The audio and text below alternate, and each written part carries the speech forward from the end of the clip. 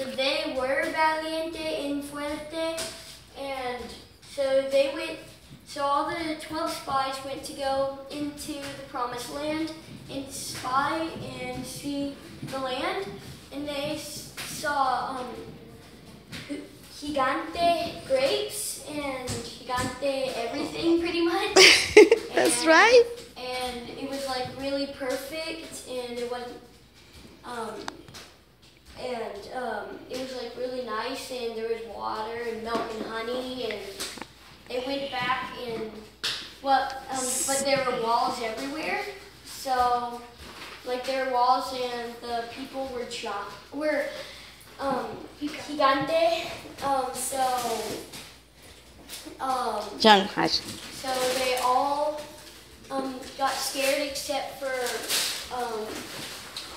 I always forget his name. So they went back, right, to tell so Moses. What do they say? Moses.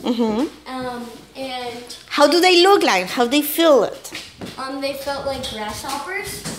Olvidé decir, grasshoppers in Spanish is... I forgot. It's, I know. No, let me, because my mind is in English. Hold on. Keep going. Yes. So they went to tell Moses. Saltamontes. I remember. Salta. Montes. It's like he jumped mountains. Yes. Grasshopper means that. Okay. So they felt like saltamontes, and they told Moses and the other 10 spies, they were not fuerte or valiente, but I always forget Joshua. Josué y Caleb.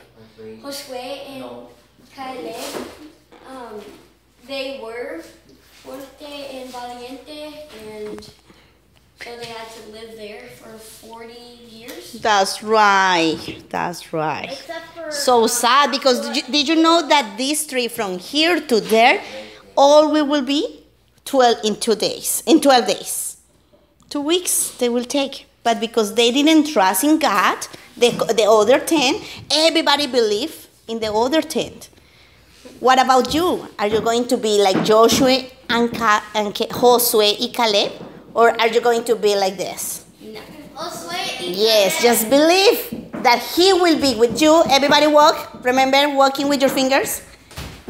Wherever you go, God will be with you. So this is the verse. Josué 1:9. Sé fuerte y valiente, porque Dios irá contigo donde quiera que vayas.